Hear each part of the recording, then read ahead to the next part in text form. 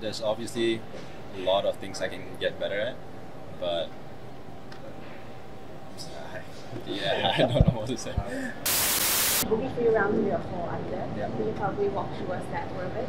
Yeah, I pretty much was hitting my shots good the whole day. Hit a couple close, which obviously converted them into birdies. And throughout was pretty consistent with the hitting and gave myself a lot of chances and made a few here and there, but it was good. It was a comfortable round, I'd say, today. Anything that probably helped you out there, or do you think that you need to work on? Definitely the putting.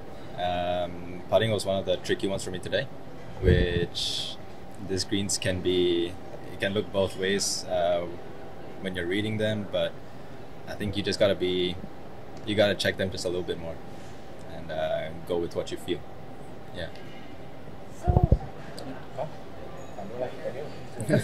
You good? so last week you came out as one of the few more up there for the Malaysians, and coming into this week with probably similar weather conditions. How are you feeling about that? I mean, weather-wise, I guess it's gonna rain. It's gonna pour in the afternoon, so we're just gonna have to see how we go throughout the week. And it's good that I got a good round in at the start on the first day, because I know there might be delays and stuff like that. So that will obviously affect me a little bit, I think. But we'll just do the best I can and see what comes out. It's been 2 years since you turned 28. Yes. Do you feel like you're slowly getting there? Yeah, I think it's always a learning process. So you're always gonna learn new things whenever you come out, and there's no stop to it. But it's definitely more comfortable, I'd say, getting more comfortable. Are you happy with the level you have reached at the moment? Yeah. There's obviously a lot of things I can get better at, but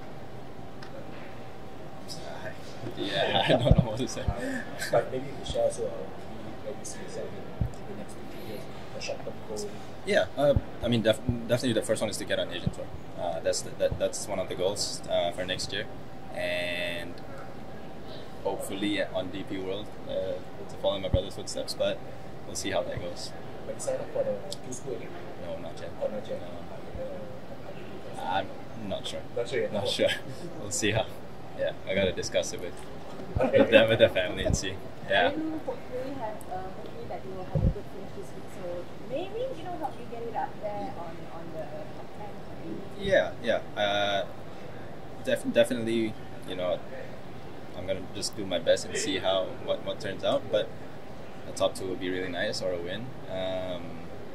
But I can't force anything, so just gotta see how it goes. And having this section with daily games. Yeah, no, it's good. It's good that